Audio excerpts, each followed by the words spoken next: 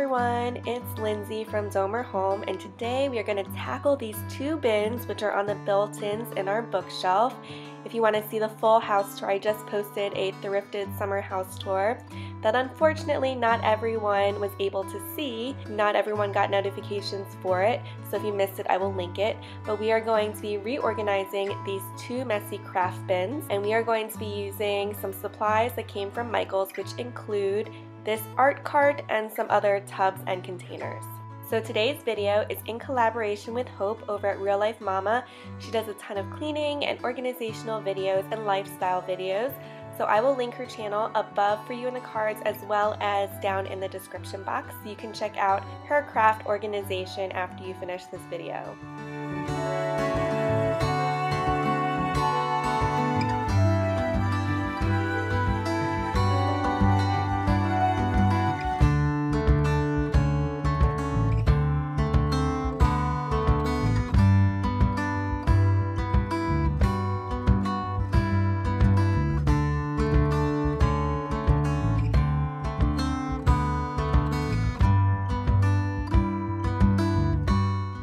So I purchased two sizes of these pink totes, and they're really nice. They have a handle for carrying, snap-on lids, and compartments. All of the totes came from Michael's and they were 50% off. And so for the two large ones, I'm storing all of Sayla's paint and brushes and aprons. And the second large tote is going to house all of her Play-Doh supplies.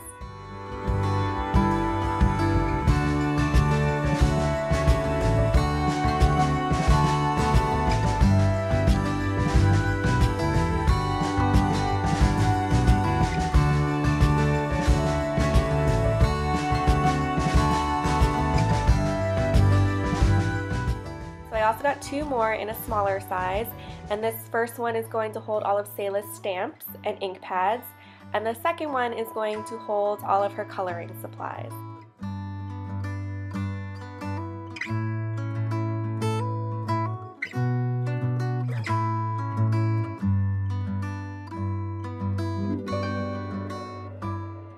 From Joann's on clearance, I purchased this file box, and I also got some of this contact paper. It was in the scrapbooking section and it was half off, and I'm just using the decorative paper to kind of dress up the bland file box. And this is going to hold Sayla's coloring books and sketch pads.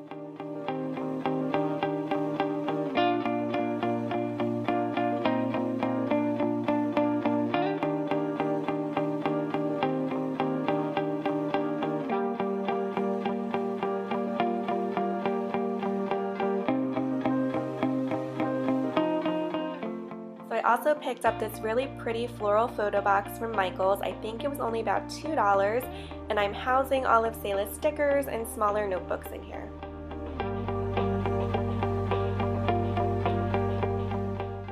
I took some really small mini storage containers from the dollar store, and I put all of our smaller crafting supplies in them, like googly eyes, pom-poms, foam stickers. And then I put all of them into dollar store pencil cases. And then I took the pencil cases and put them into a white basket, which I already had around the house that I wasn't using for anything else.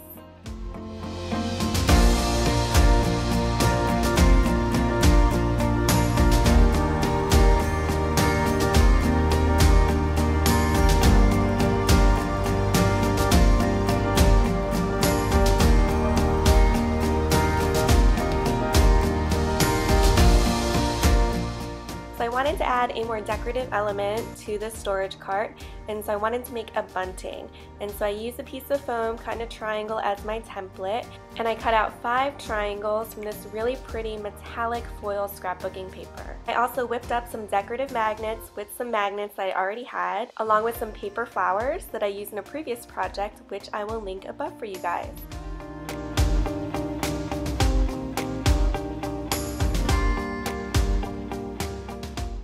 I also created a simple flower arrangement using some faux flowers that I got at Joann's at 60% off spring clearance. I just put them in a gold spray painted mason jar, which I had from a baby shower I hosted.